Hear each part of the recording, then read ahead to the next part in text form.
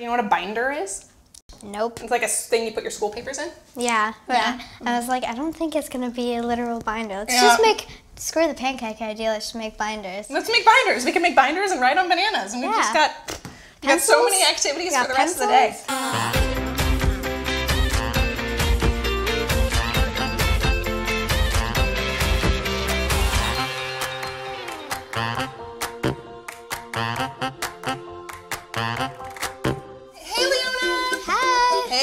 Gonna make some banana pancakes today. Okay. You so stoked? Yeah. Okay, so I want to eat this. You're gonna eat this? Yeah. You're gonna make it, and then we're gonna eat it, and we're gonna do 2 different things with bananas, not just one. Okay. 2 different kind of banana pancakes. We're gonna start by mushing some bananas, right? Okay. But first, actually, we're going to write a secret message into that banana. Do you know how to do that? No. No?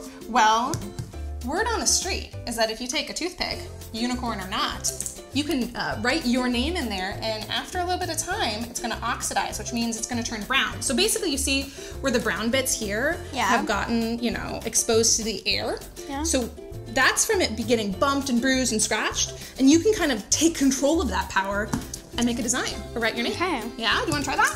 Did you know that a banana is technically a berry? No. No? Yours is so much easier to write on that. It is. The green banana won. I would not think that. I'd think that, wouldn't you think that this one? Because it's like weaker. We're using these bananas 2 ways in pancakes. The first way is we're gonna replace eggs, because eggs are moist. They're moist. So when you put eggs in pancakes, basically what they're doing is they're a binder. Do you know what a binder is? Nope. So a binder actually is what keeps ingredients together. We're actually gonna replace flour, the starch in the pancake, with banana. I could see how you would use that because it's just like wet flour. So first things first, what we need to do is mash some bananas. Oh my god, that's really hard. And that was one of our more ripe. Imagine if we were doing the green one. I think it's good. You think it's good? All right, so then we're gonna add the rest of our ingredients. And so we don't need to add any eggs. No eggs, because these are kind of like our pseudo eggs. Now we're gonna add our flour to the bowl. We're gonna have 1 cup of flour in there. And then we're gonna add 2 tablespoons of sugar. We're gonna add 3/4 of a cup of milk.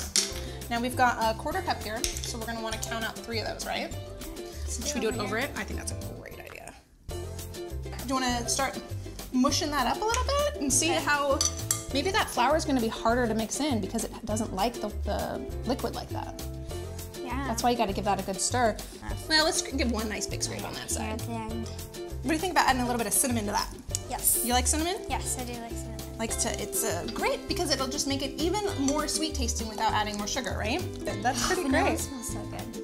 It does smell good. So we're gonna add a 1 teaspoon, ma'am.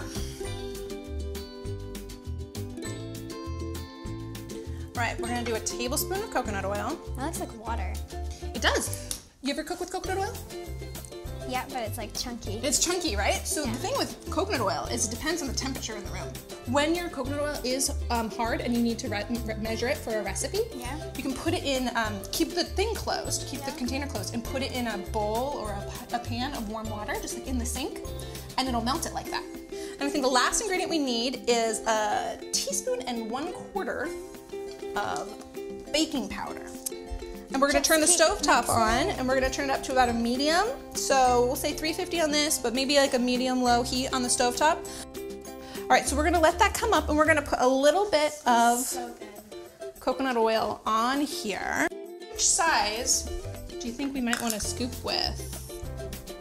This one? I bet that's a good idea.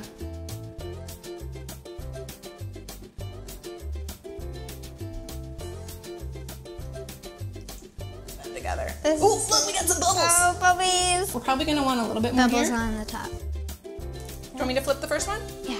Okay. Because then if it's bad, then I'll blame it on you.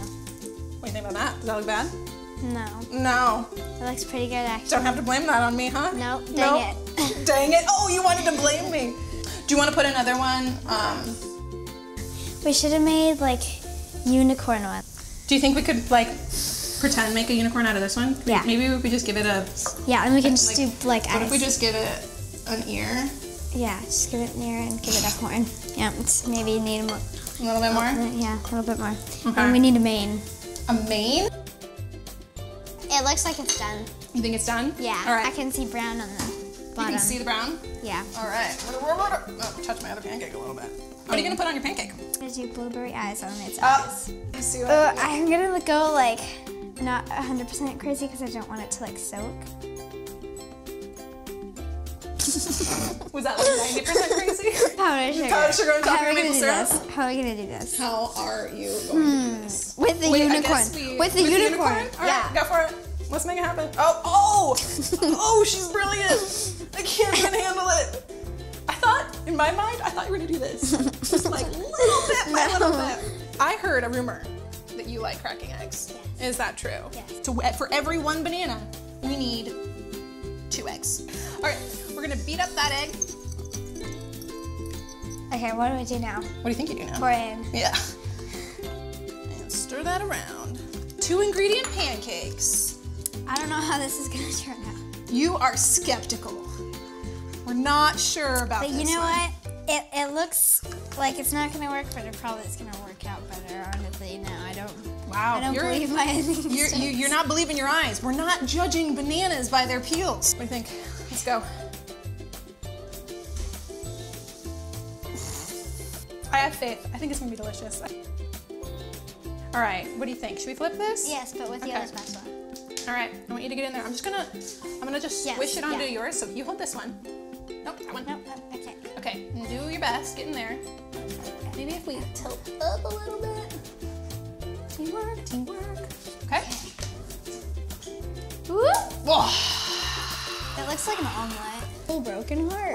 Or like a best friend pancake. Best friend pancake. Yeah. Sure.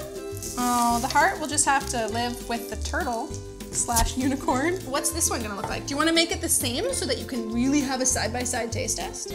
Sure. All right. Do it up.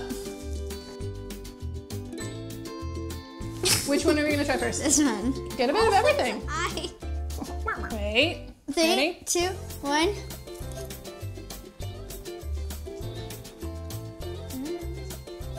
Oh, good. So this one is the one with the flour and the milk. This one has about 10 times the amount of ingredients. This is really good. You like this one? Now this one is just the 2 ingredient pancake. 1 banana, 2 eggs. Oh, gotta get that sugar. Yeah? Apple fritters like mashed potatoes. Kind of. I don't know. So this one tastes like apple fritters and mashed potatoes. And this one definitely has more crispiness, don't you think? This one's like, it has a lot of crispiness, but the inside is like soft. I mean, that's the kind of thing that if you have bananas and you have eggs, it's like you don't even need a recipe. No.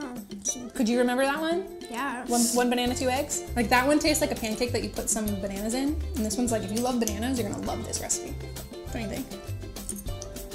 I'm just eating both. You just eat them both? Make them both.